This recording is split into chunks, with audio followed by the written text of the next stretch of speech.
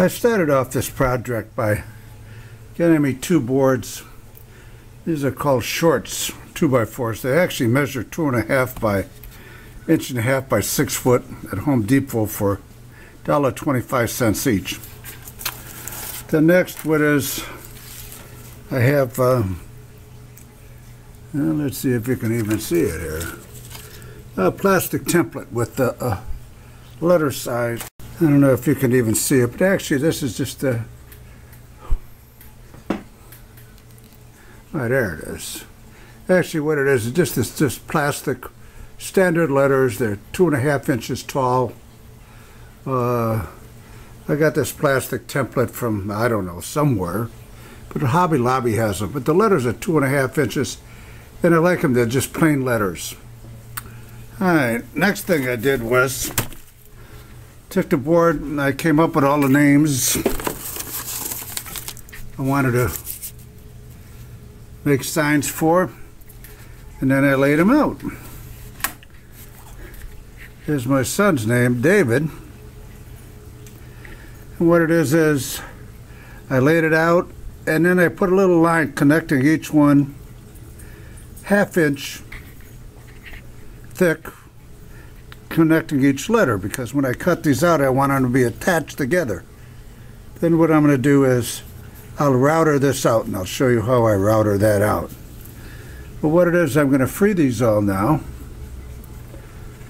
cut them into the separate names roughly through here, and then I'm going to bandsaw, and I'll show you me on the bandsaw and what I do. Alright, let me go ahead and start cutting these out. I'm just going to free the separate names up so I can cut them on the bandsaw.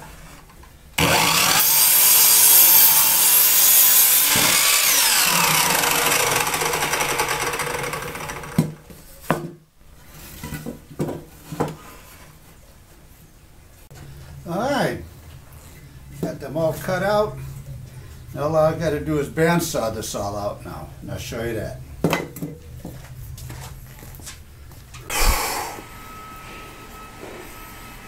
The next step is I drill some holes in these, and I'll show you why. But what I used was just two different size fastener bits.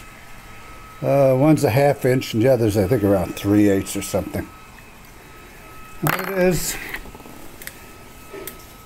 and the R's I drill it, bottom of the J's, the B's are, bottom of the U's, C's, S's, the O's, the A's, D's.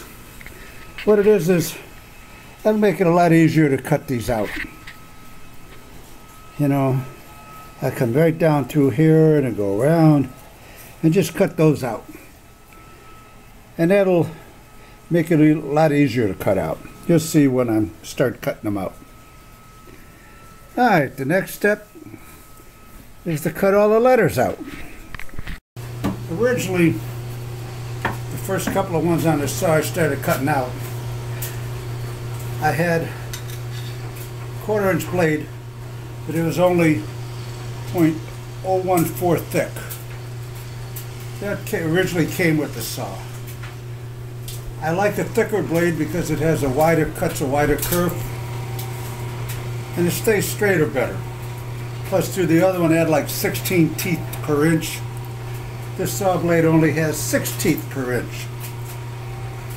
The cut will be rougher, but it'll be easier to twist to go around the circles because of the wider curve. Plus, too, the stiffer the blade, easier it is to turn it around in shapes. Alright, cut one point, let me continue cutting here.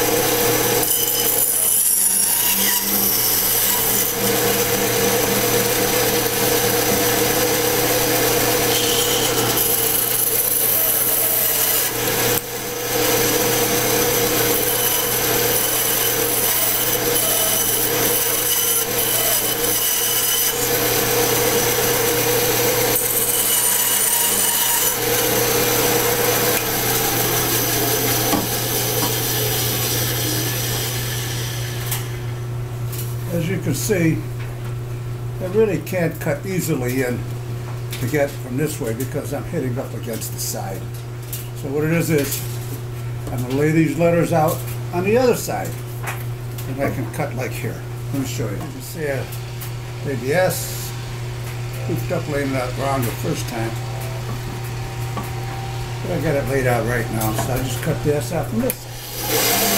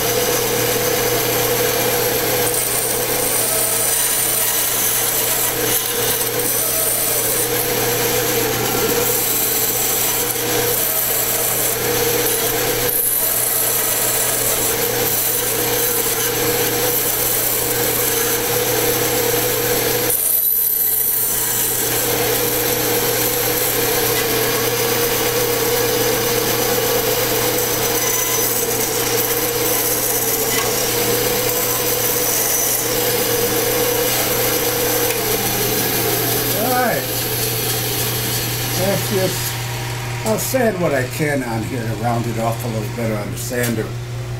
But basically, I'll leave most of it rough. And then I'll show you how I cut these out with an improvised overhead router that I came up with. And I'm going to cut out the rest of them. Showing you the cutting out the one is basically all I'm going to do. And like I say, when you find it's too long, lay it out on the other side and you cut from the other side. Alright, that's better. Like I say, it really works out a lot better with a 6-bladed bandsaw. It's a coarser cut, but that thicker blade gives me a wider kerf to be able to turn the blade easier. I'd recommend the thicker blade, and the thicker blade holds it straighter. Alright, that's it. Down here.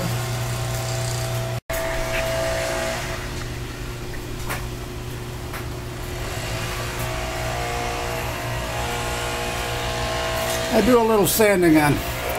Found this sander comes in real handy for the small little stuff. So I'll do as much as I can on here just to round some of it off.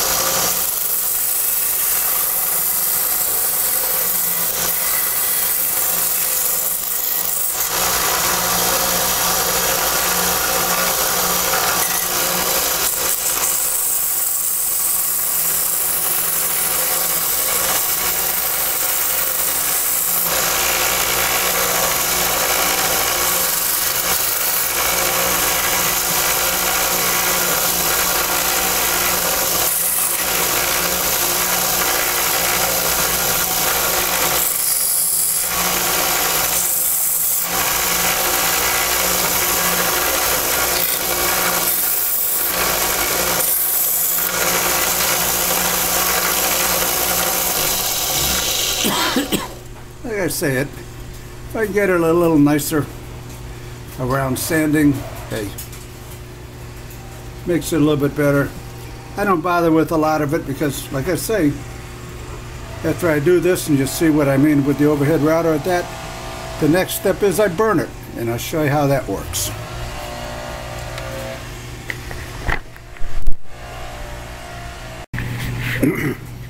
My only comment about cutting is you got to watch out with the bandsaw.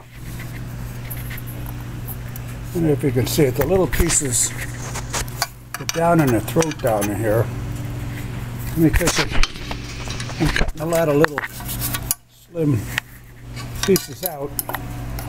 They get jammed down in the throat, and then they jam up against the blade, and then the blade locks up. So every once in a while, if you see the blade slowing down, go in and clean all the little chips out underneath here. All right, the next phase of this is, got them all cut out, but like I say, in the B's and R's, and all the letters that I had to cut out, I glued a little bit of piece of wood in there, just to hold those two together to strengthen it up a little bit. Now I'm going to trim it off like I did here, and then sand what I could of it, just smooth it up a little bit. And I'll show you how that works out. I found this little sander. Really comes in handy on a lot of this little stuff. We can just get around in there with it. Some of the inside, around them, you can dress it up a little bit better.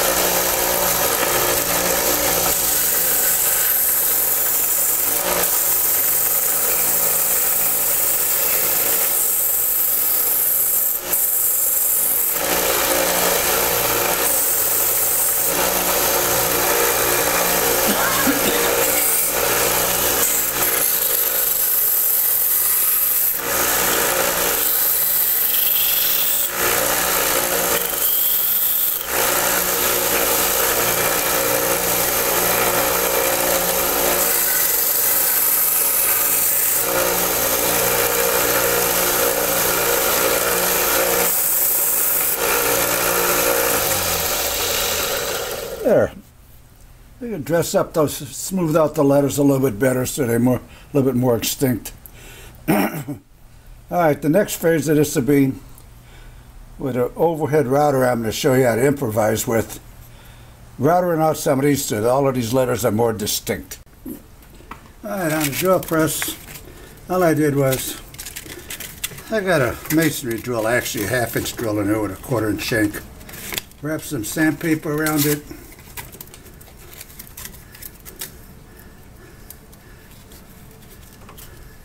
And make sure it's going to be spinning in the right direction. So it'll stay wrapped around. Then,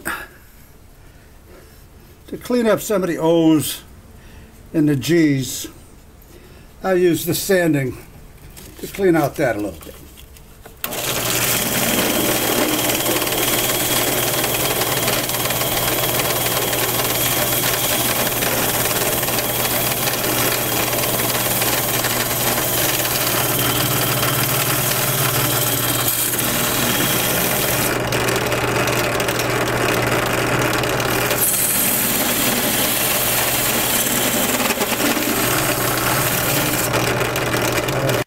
Alright, let me show you what I did here, or I'm going to do here.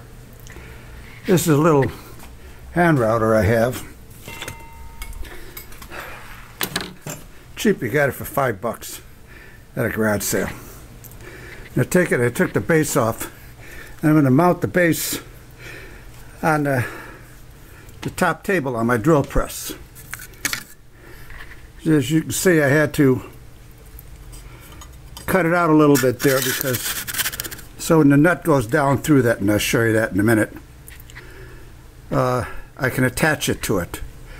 I drilled some extra holes here, put some bolts through there to bolt it on, and then I'll show you once it's bolted on. But first I got to bolt this piece of plastic that I had laying around onto the bottom because I want a big table down here. Let me show you that first. Here's my signs. Got the letters cut out on the bandsaw, but now I got the spacing to hold the letters apart. I want to router that down around 1/4 of an inch in between the letters, just so the letters will stick out more. And I'll show you how that looks. Again, well, here's the setup that I have on my little drill press.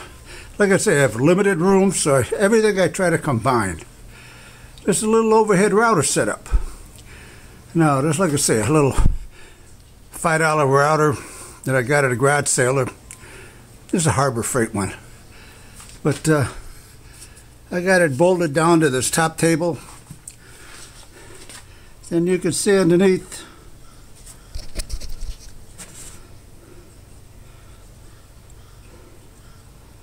there's the cutter. And I got it down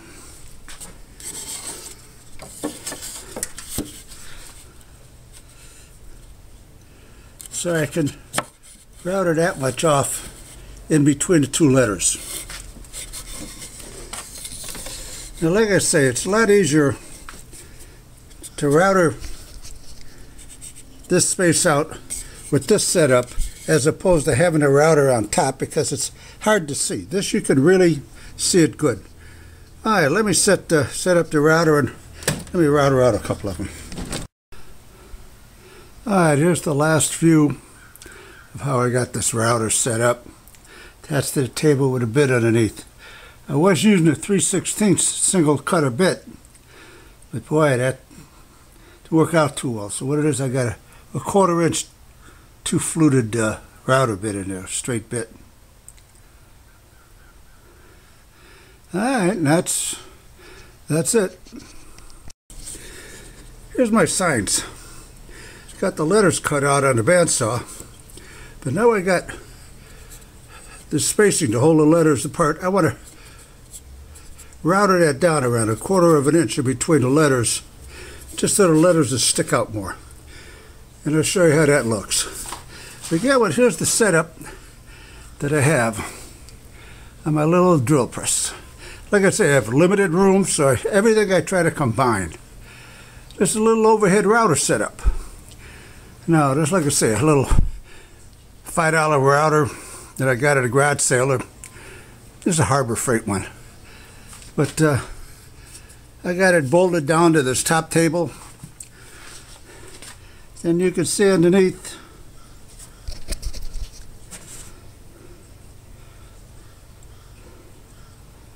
there's the cutter. And I got it down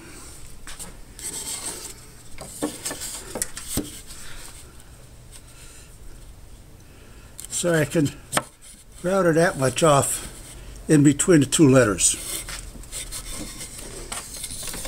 Now, like I say, it's a lot easier to router this space out with this setup as opposed to having a router on top, because it's hard to see. This you can really see it good.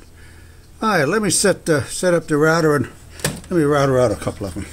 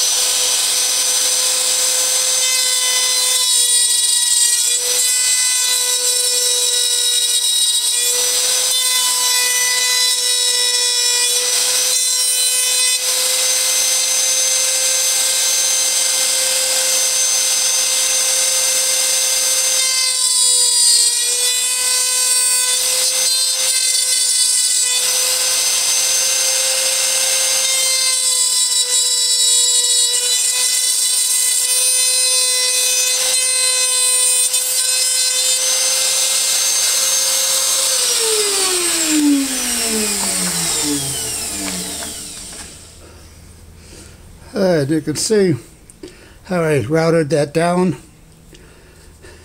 Let's see how this video took it, see if my arms were in the way. Alright, here's the last view of how I got this router set up. Attached to the table with a bit underneath. I was using a 3/16 single cutter bit, but boy, that didn't work out too well. So what it is, I got a 1/4 inch 2-fluted router bit in there, straight bit.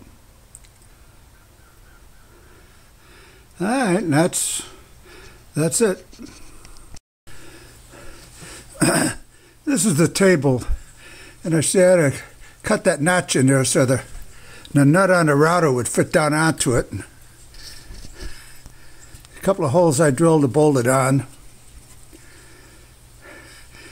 and that's what I had to do to attach it to this table. I got all of my names cut out. This was my nickname. Now, I cut them out of 2x4s, especially because of the way I'm going to finish them. Now, this is the last thing I do after I cut them out. I take it and I burn them.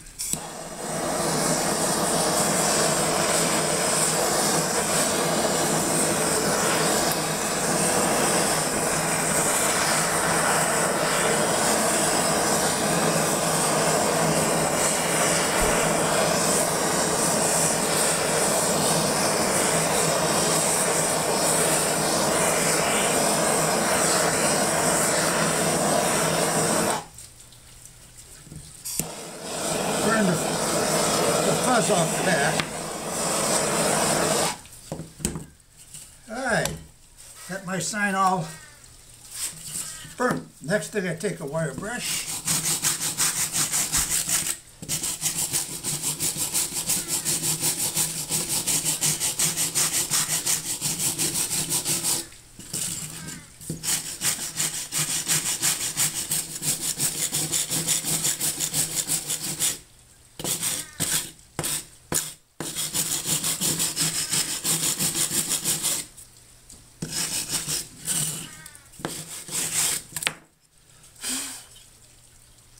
And there it is. Now what it does, the wire brush, the more you burn it, the deeper the indentation, but it gives it that weathered look. You're burning out, you're brushing out the soft and leaving the hard part of the grain there. Then the next thing,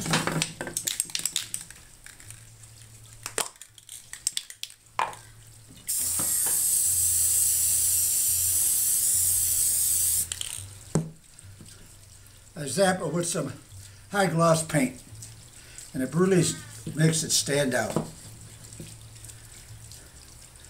And that's how I do the nameplates.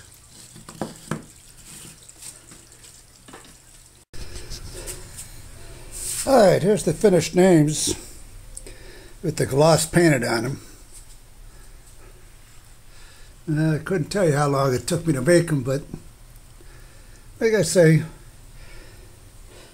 it was just this nice, easy project, and I like the burning technique. Alright, I hope nobody out there you catch that new floop thing we got going around. I'm staying in the house. Alright, you take care. Wish you luck. Have fun.